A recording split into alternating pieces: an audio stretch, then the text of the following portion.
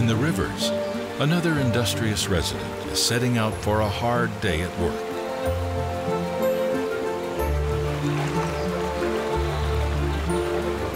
A Eurasian beaver.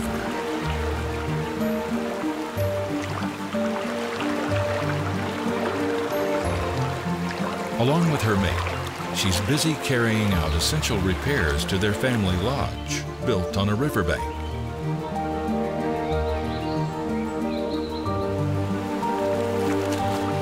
They use their front feet to collect mud and their jaws to carry timber.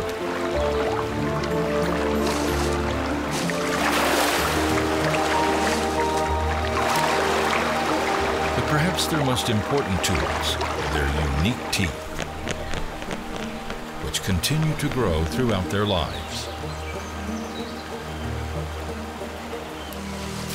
A rust-colored coating of iron on the front of their incisors makes them extremely tough, while the inner surface on the back of the teeth is made from softer dentine, which wears down more quickly.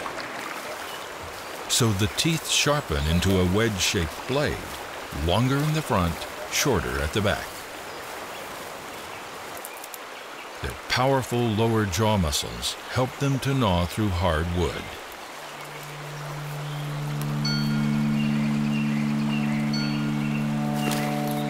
For centuries, beavers were ruthlessly exploited for their pelts. Their nickname was brown gold. By the 1900s, populations in Europe and Asia had all been wiped out, with only around 1,200 remaining.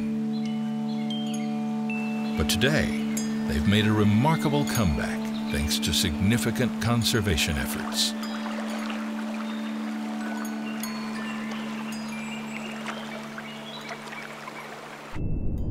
With their paddle-like tails, webbed feet, and waterproof fur, they're well equipped to thrive in this watery world.